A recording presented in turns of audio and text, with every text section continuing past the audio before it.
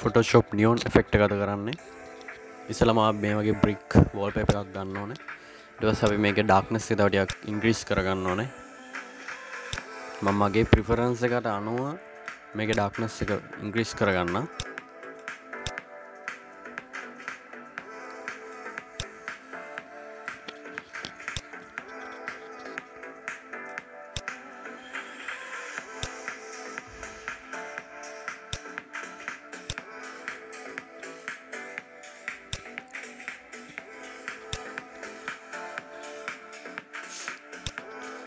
හරි අපි darkness එක increase කරගත්තා. අපි layer එකක් ගමු. අපිට layer එකක් ඕන වෙන්නේ නැහැ. අපි layer එක delete කරගමු. අපිට ඕනේ text එක මෙතන ඉස්සෙල්ලාම අපිට ඕන text එක type කරගන්න. ඉතින් අපි text එක type කරගෙන ඉමු. මම text එකට neon style එක තමයි use කරගන්නේ. ඒක ගොඩක්ම effect එක අපිට බලා ගන්න පුළුවන් neon text එකෙන්. මට තව text එකක් ඕනේ. මම text දෙකක් use කරනවා neon effect එකට. ඊට පස්සේ control T press කරන්න, select කරගන්න. ඊට පස්සේ shift එකයි alt එකයි hold කරගෙන resize කරගන්න. ඔයාලට කැමති ප්‍රමාණයකට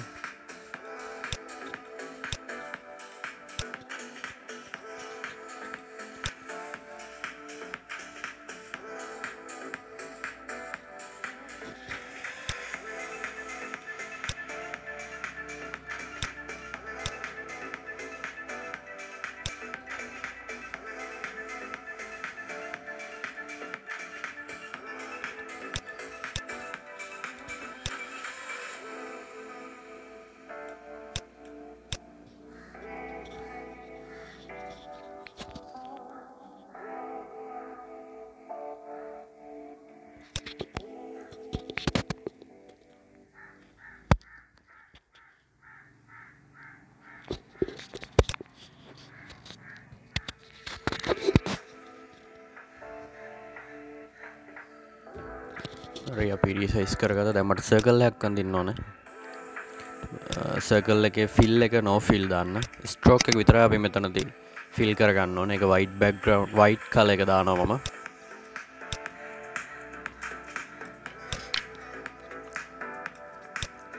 eclipse tool එක තමයි use කරන්නේ circle එක draw කරගන්න. හරි අපි දැන් circle එක අඳිමු. තමට කැමති විදිහට මේක tool එක use කරන්න පුළුවන්. square එකක් නම් square එකක්. මම use කරන්නේ eclipse tool එක.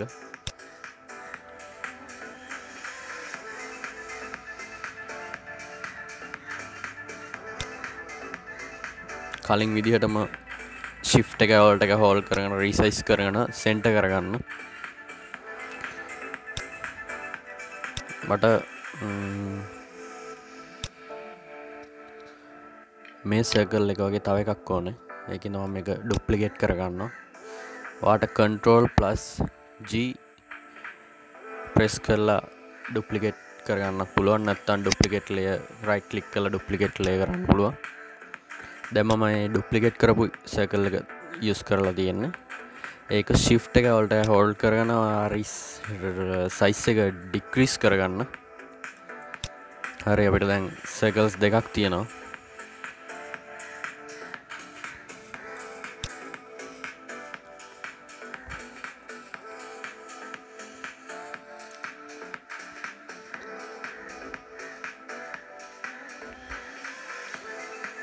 දැන් මට ඕන කරන්නේ මේ circles දෙකේ දෙවෙනි text එක තියෙන්නේ. තැනට ඒ circle දෙකේ අර closed වෙලා තියෙන sections දෙක මට අයින් කරන්න ඕනේ. ඒකින්ද මම circles දෙකටම mask එකක් add කරනවා. පළවෙනි circle එක මම select කරගෙන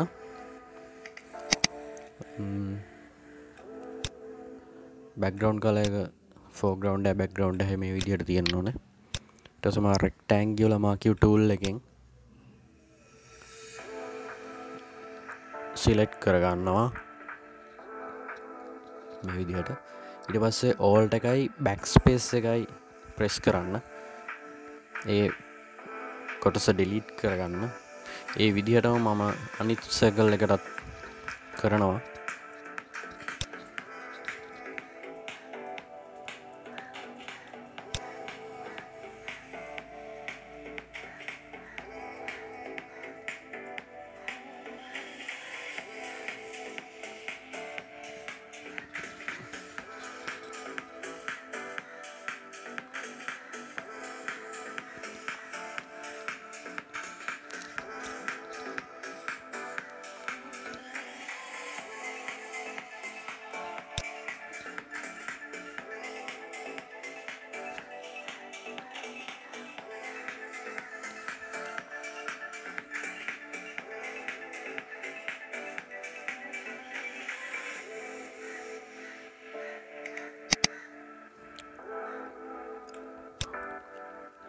මම තව ටිකක් දෙවෙනි ටෙක්ස්ට් එක සයිස් එක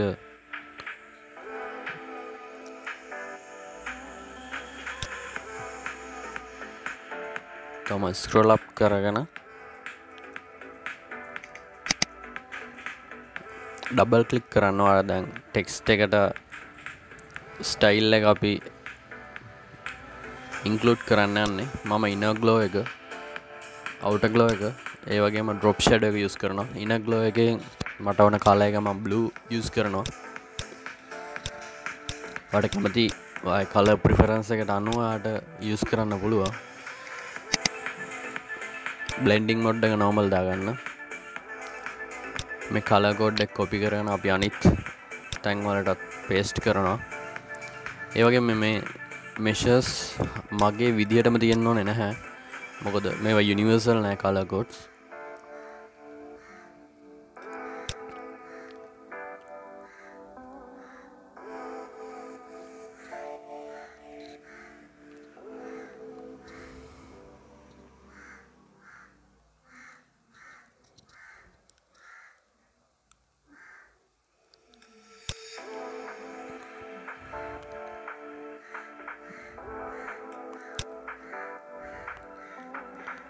ඔයාගේ ටෙක්ස්ට් එකේ සයිස් එකයි වෝල්පේපර් එකේ ඩාර්ක්නස් එකේ අනුව මේකේ ස්ට්‍රෝක් එක සයිස් බ්ලෙන්ඩින් මොඩ් සේරම වෙනස් වෙනවා. ඒකින්ද ඔයා ඒක මම තියෙන මෙෂර්ස් විදිහටම කරන්න ඕනේ නැහැ. ඔයාගේ ප්‍රිෆරන්ස් එක මත මේක වෙනස් කරගන්න පුළුවන්.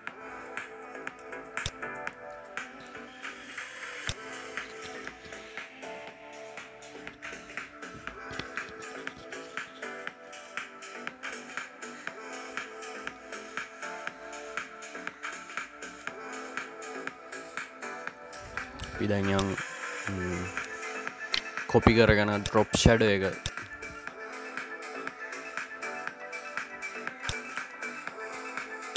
ඒකටත් අපි ඒ විදිහටම පේස්ට් කරන්න ඕන. අර කලින් යූස් කරපු කලර් එකම ඊට පස්සේ මෙෂර්ස් වෙනස් කරගන්නවා මෙතන.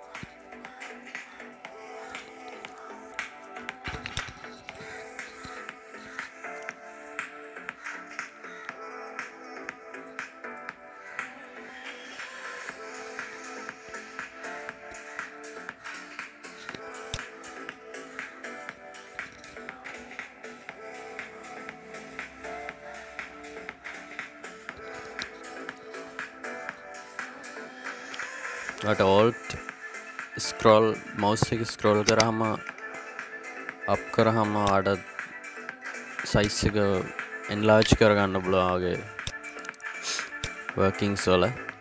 වගේම ස්ක්‍රෝල් ඩවුන් කරාම රෙඩියුස් කරගන්න පුළුවන්. දැන් අපි ඩ්‍රොප් ෂැඩෝ එකෙත් අර විදිහටම කරනවා.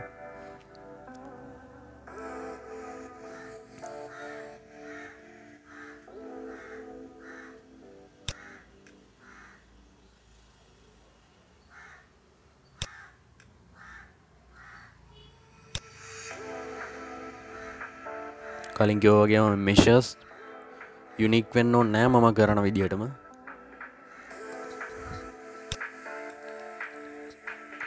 අර මේ blending mode එකත් color dodge දාගන්න පුළුවන්, නැත්නම් normal නැත්නම් screen දාන්න පුළුවන්. ඒක ඔයාගේ preference එක අනුව වෙනස් කරගන්න පුළුවන්.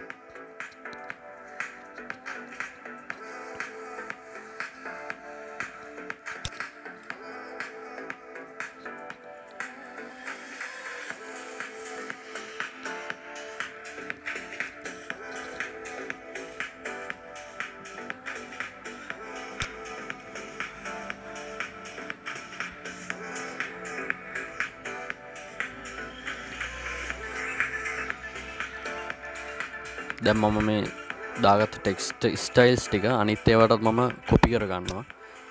Alt එක ප්‍රෙස් කරගෙන අනිත් ඒවාට මූව් කරන්න. එතකොට ඔටෝම කොපි වෙනවා. අපි වෙන වෙනම අපි ආයි ඇඩ් කරන්න ඕනේ නැහැ.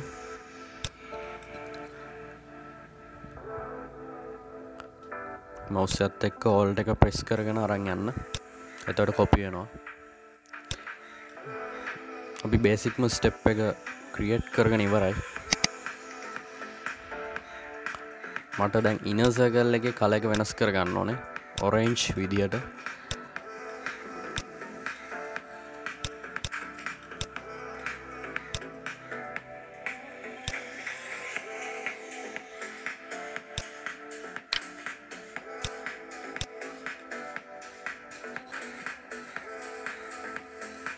ඉනර් සර්කල් එකේ ඉනර් ග්ලෝ එක, ඩ්‍රොප් ෂැඩෝ එක, අවුටර් ග්ලෝ එක තුනම ඔරෙන්ජ් කලර් එකට චේන්ජ් කරන්න ඕනේ.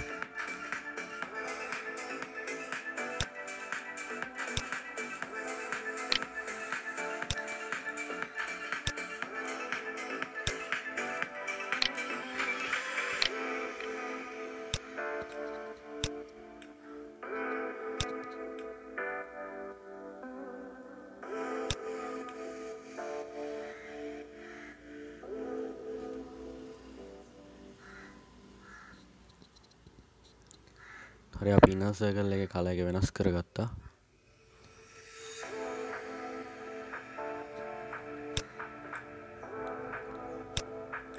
අපි බෑග්ග්‍රවුන්ඩ් එකට උඩින් අලුත් ලේ එකක් ක්‍රියේට් කරගන්න ඕනේ. ඊට පස්සේ ඒකේ ලේ මොඩ් එක කලර් ඩොච් දාගෙන බ්‍රෂ් එකක් සිලෙක්ට් බේසික්ම බ්‍රෂ් එක සිලෙක්ට් කරගන්න. ඊට පස්සේ වගේ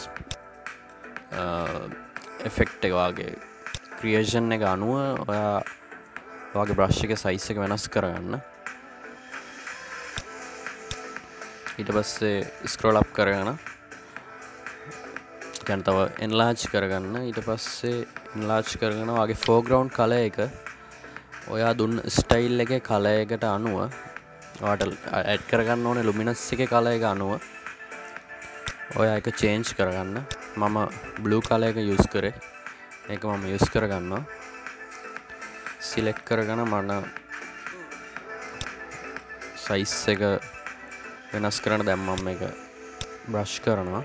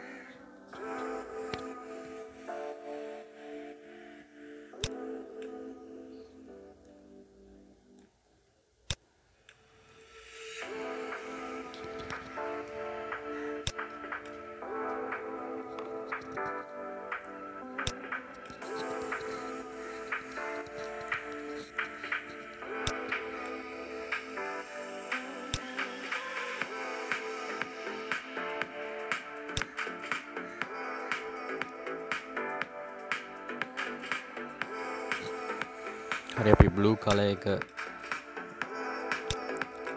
කරන්න ඕන ටික කරා. ඊට පස්සේ අපි orange color එක select කරගමු inner circle එක වෙනස් කරගන්න.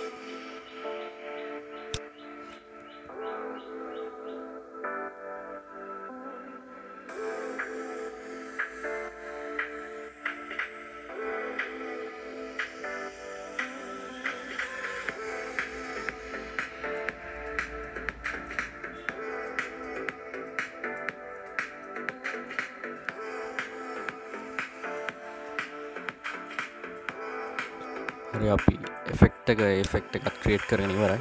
මේ විදිහට අපේ ඊට පස්සේ second step එකත් අපි කරගෙන තියෙනවා. අපි තව ටිකක් මේක dark කරගන්න ඕනේ. මේ effect එක හරියට තව ටිකක් අපිට clearly බලා ගන්න ඕනේ නා. ඒක නිසා අපි මේ අපි චුට්ටක් color dodge එක අපි වෙනස් කරමු normal විදියට outer glow වල.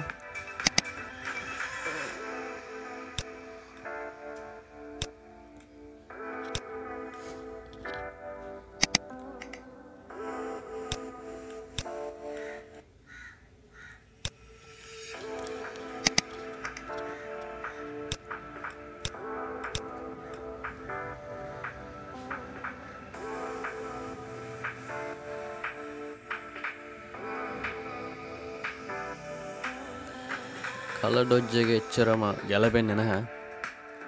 control Z press කරලා undo කරගන්න ඕනේ. ඒක වගේ preference එක.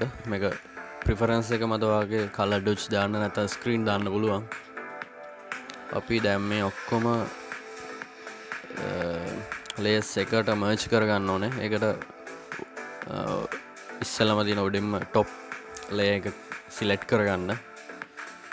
Control Shift Alt E ඒ හතරම එකපාර press කරන්න. ඊට පස්සේ අපිට merge කරගන්න පුළුවන්. අපි create කරගත්ත layers හතර. ඒ කියන්නේ circles දෙකයි text layers දෙකයි. ඒ හතරම එකට merge කරලා අපි මේක more dark කරන්න යන්නේ.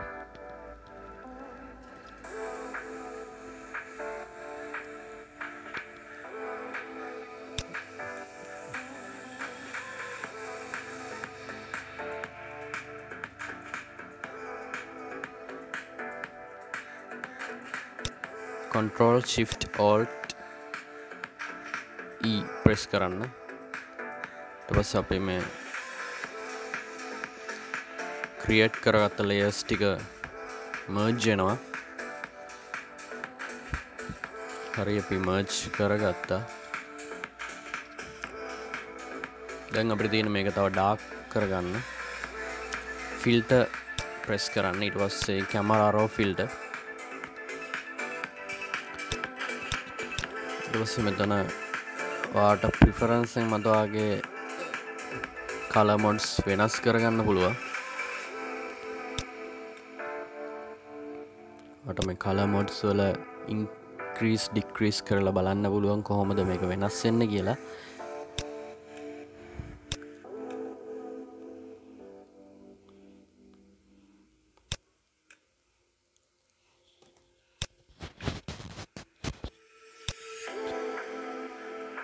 contrast එක වැඩි කර ගන්නවා ටිකක්.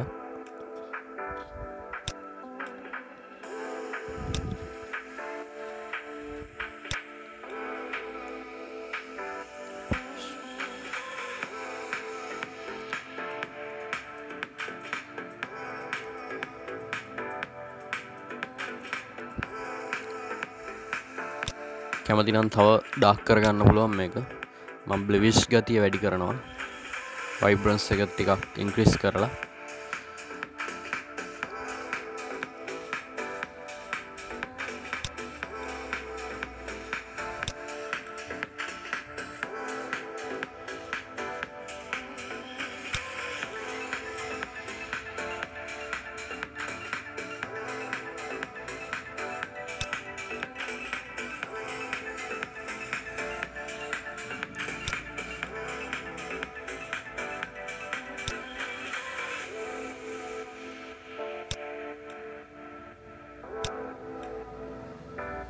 කලර්ස් ඉන්ක්‍රීස් ඩික්‍රීස් කරලා මැච් කරලා බලන්න පුළුවන් කොහොමද මේ ගොඩක්ම හරියන්නේ කියලා.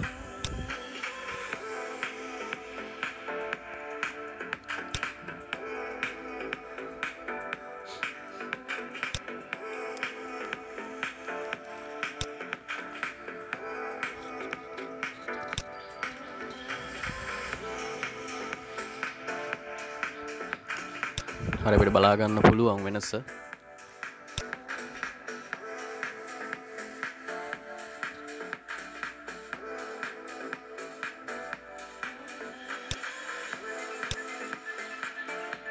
ඊට පස්සේ මේක සේව් කරගන්න. PST හරි නැත්නම් JPG විදිහට save as type එක දීලා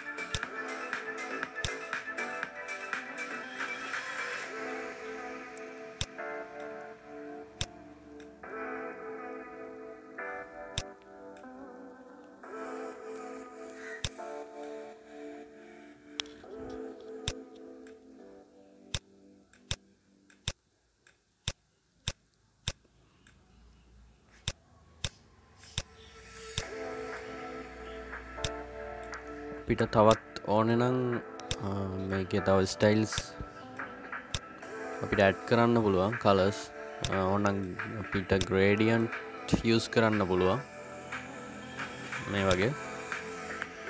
මම යූස් කරන්නේ නැහැ.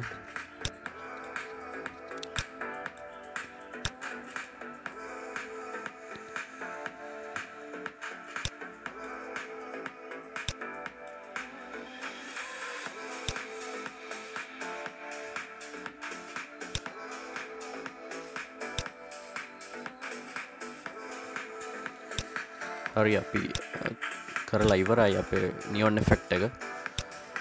සබ්ස්ක්‍රයිබ් කරන්න තව මේ වගේ වීඩියෝස් බලන්න.